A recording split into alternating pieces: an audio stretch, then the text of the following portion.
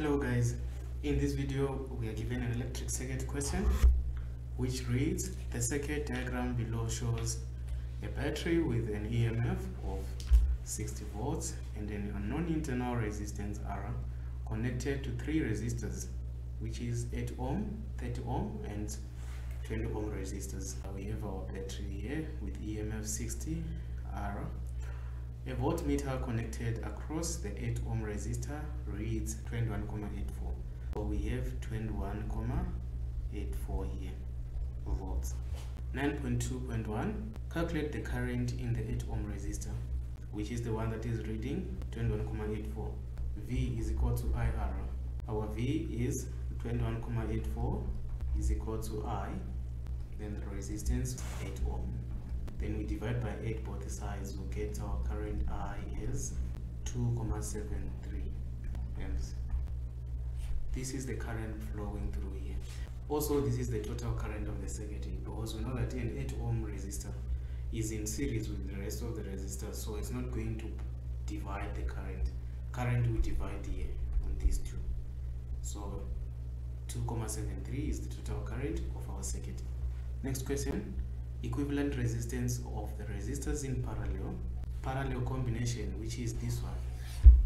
For us to calculate the parallel resistance, it's 1 over R parallel is equal to 1 over R1 plus 1 over R2. We have two resistors, so we can just end on R1 and R2. So our 1 over R parallel will be equal to 1 over 30 ohm plus 1 over 20. This will give us 1 over R parallel. Then we add these two fractions together, we'll get 1 over 12. As we are looking for R parallel, so we switch. This is going to on top, the one at the bottom, same as this side, 12 on top, 1 at the bottom. So our R parallel will be equal to 12 ohms. Some can choose to use an alternative way, which is for product over sum. Since we have two resistors in parallel, you can only apply this if you have two resistors in parallel. So R parallel, we are saying is product of these two resistors over their sum. So it's 30 times 20 over 30 plus 20. This will give us 12 ohms. Next one, 9.2.3, internal resistance R of the battery. For us to calculate the internal resistance, we need to know the total resistance of the whole circuit. For us to calculate the total resistance, we have already calculated the parallel combination. So we just add it to 8 ohms, because parallel combination is in series with 8 ohm resistor. So that will be 12 plus 8.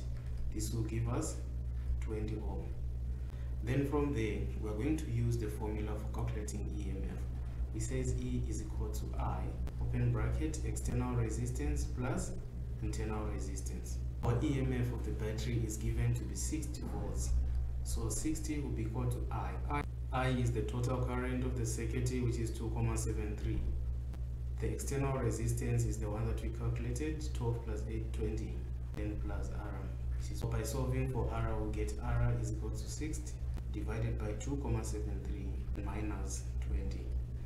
So this will give us R is 60 over 2.73 minus 20 is equivalent to 1,98 ohms.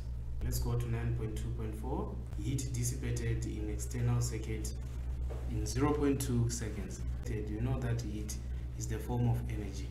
So we're going to use the formulas for energy, but in this case, it will be energy in form of work.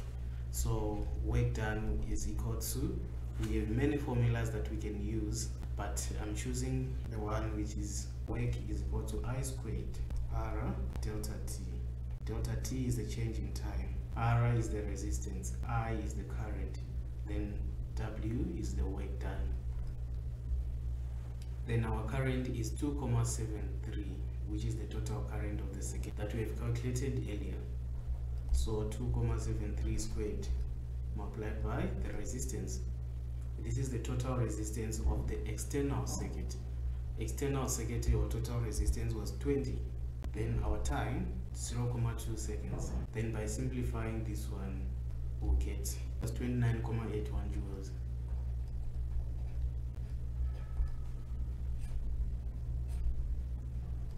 So that's the heat dissipated by the whole circuit.